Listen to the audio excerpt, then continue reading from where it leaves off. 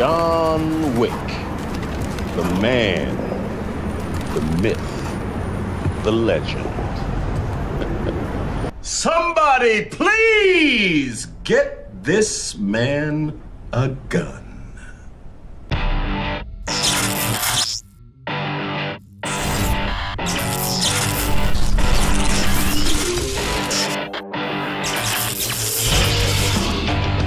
Renegade Online.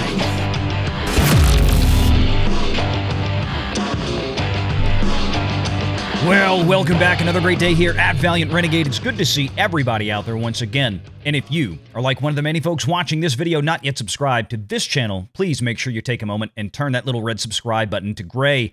Hit that like button, hit that notification bell, share this sucker out on the social medias, and of course, please do leave a comment before you head out the door today.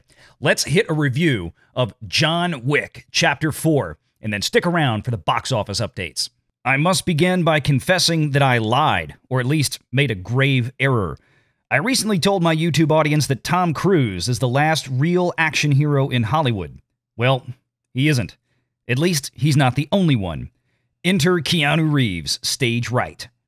If you've enjoyed the previous John Wick entries, then drop your Glock, your Heckler Koch, your Benelli, or your Sig Sauer and race to the nearest PLF theater, preferably in a slate gray 1969 Mustang Boss 429, and strap into that luxury recliner for nearly 3 hours of pure, mind-bending carnage incarnate.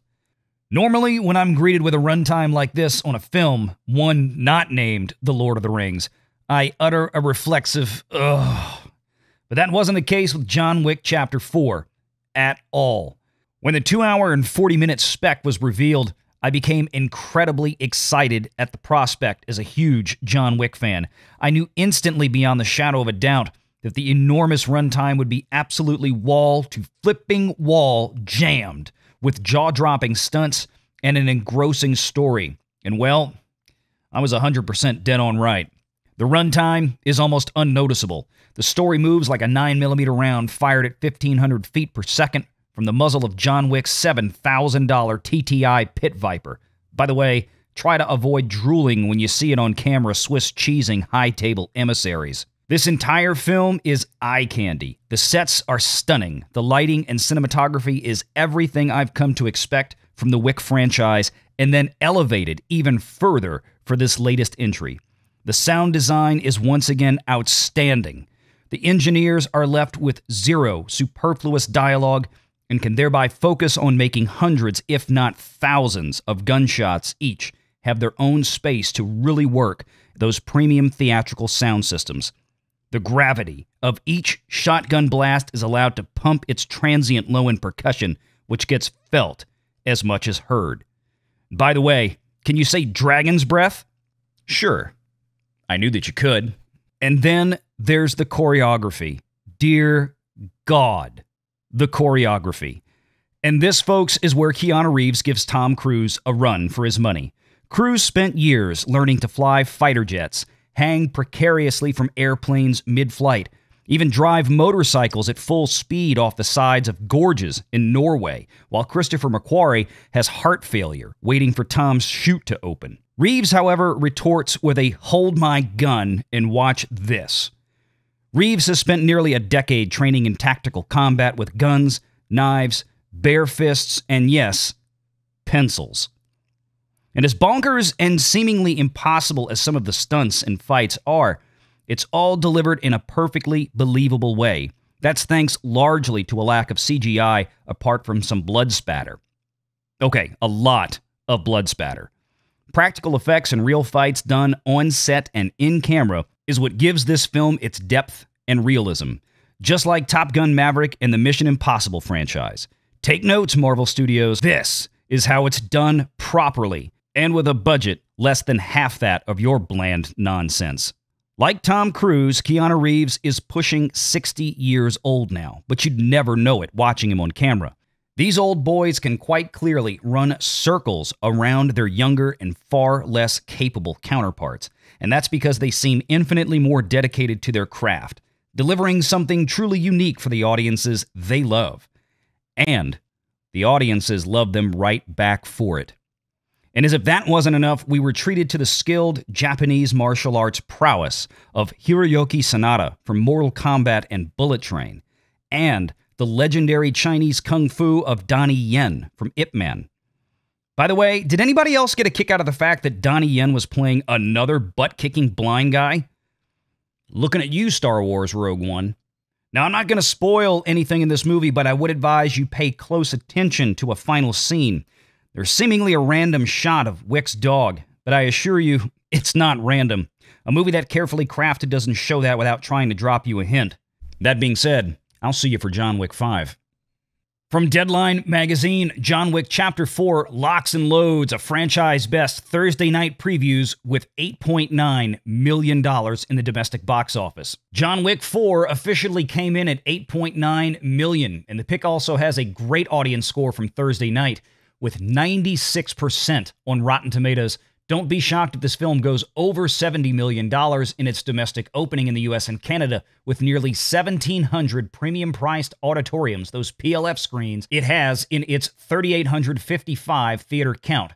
Previews began at 3 p.m. Thursday for the R-rated pick.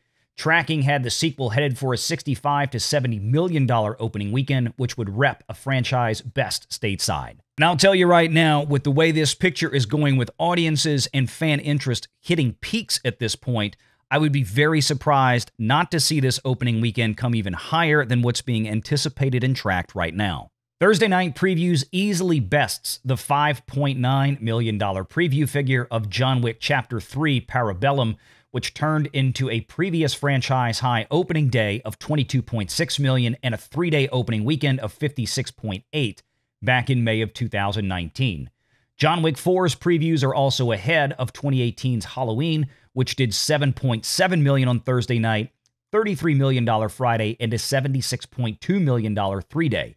Chapter 4 is also beating the Thursday previews of Bad Boys for Life at $6.3 million, which ultimately turned in to a $62.5 million Friday to Sunday back in January of 2020. One of the things to note about the John Wick franchise is its massively increasing audience size from one picture to the next. If we look back at John Wick in 2014, the worldwide box office came in at $76 million. 43 of that came from the US and Canada. John Wick 2, just 2 years and roughly 4 months later, a $30 million opening weekend compared to 14, a $92 million domestic haul compared to 43, more than doubling. And the worldwide box office exploded from 76 to 171 million.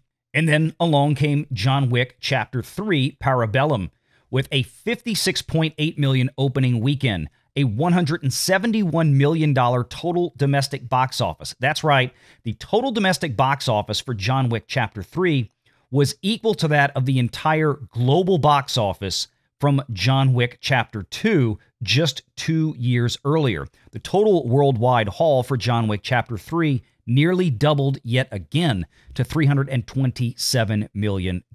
So that should give you some indication of where this is going if John Wick Chapter 3 opened with nearly $57 million, and this picture right now looks like $75 million is easily on the table, if not breaching 80. We're probably looking at a John Wick Chapter 4 that may finally cross the $500 million threshold by the time it concludes its global run. I think that's definitely in the cards, and that would be something. This film has a $100 million production budget. It wouldn't also surprise me that, considering the popularity of this, that Lionsgate would really spend some money on marketing, maybe as much as another $100 million again. This movie really only needs to get to around $400 million, and considering the success of the previous entries, I think that one's pretty much in the bag. And there's also the consideration that Lionsgate does things differently than some of the other major Hollywood studios and distributors out there like Disney and Warner Brothers. Lionsgate doesn't dump these things onto PVOD or to a streaming service 60 days after they debut in theaters. You can pretty much rest assured that John Wick Chapter 4 is going to get a very long shelf life in the cinemas before it goes to premium video on demand for sale and rental and physical media, and even a longer period of time after that before Lionsgate drops it on their streaming partner's service. It just goes to show that, once again, with a well-done film, given a traditional theatrical windowing system, is going to turn a lot of profits for a film studio. But let me know your thoughts in the comments below. Have you seen John Wick 4 yet as you watch this? Are you going to see it? Are you interested? Have you seen any of the first three? Tell me what you think about the franchise. It's absolutely one of my favorites.